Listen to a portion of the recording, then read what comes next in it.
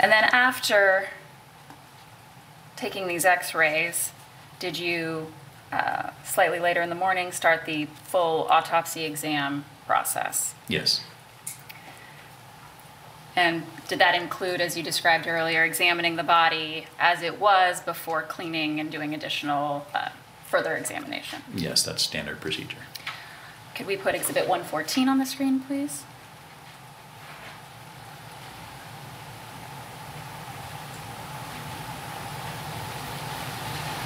Could you describe what's shown here, please, in Exhibit 114?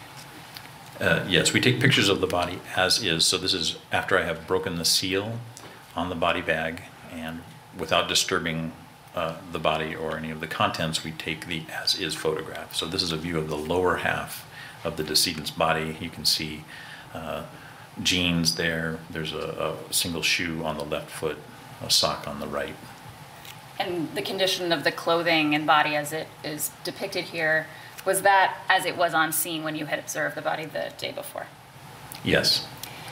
Could we put Exhibit 116 on the screen, please? And what's shown here?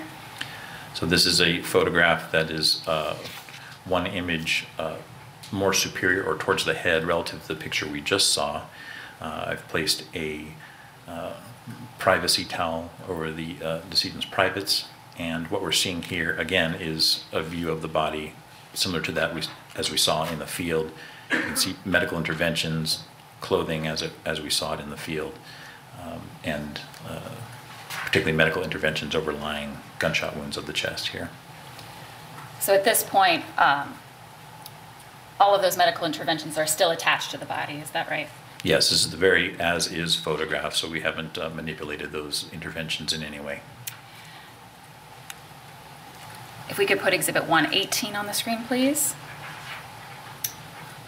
Did you do some further examination of those seals that you had described and sort of continue to look in those areas? Yeah, so as I alluded to earlier, we take photographs and document what we see initially, and then we remove in a stepwise fashion the various clothing articles and interventions. What we're looking at here is the injury on the lower left side of the chest, and I've peeled away the occlusive dressing that was placed in the field. And could you please, for the jury, just describe the difference between an entrance wound and an exit wound? In general? In general, and then as applied to the images that we see. Yes. In general, entrance gunshot wounds have a circular or oval appearance. There's usually some missing tissue in the center of the wound. There can be abrasions around the edge of the wound. This particular image that we're looking at here does show a wound that has those features. We will see a cleaned up version of this in subsequent images. And when you say those features, is what you observe here consistent with an entrance wound?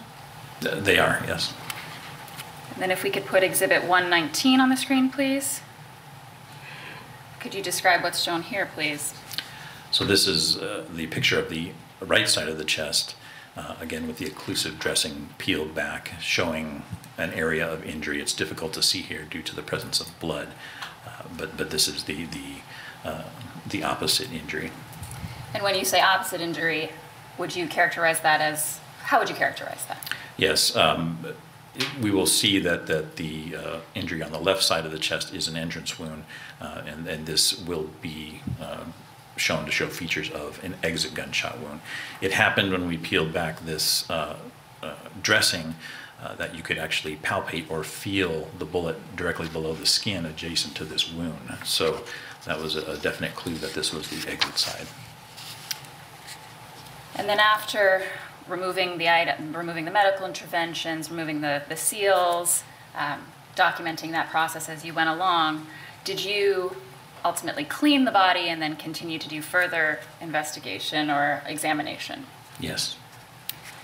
If we could put Exhibit 120 on the screen, please. Could you describe what's shown here, please? So this is a view of Mr. Wright's chest from the front, and pictured here are the entrance and exit wounds. May I mark? Yes, you may. These areas. So again, on the left side here and on the right side here are the gunshot wounds in question. that we've looked at initially.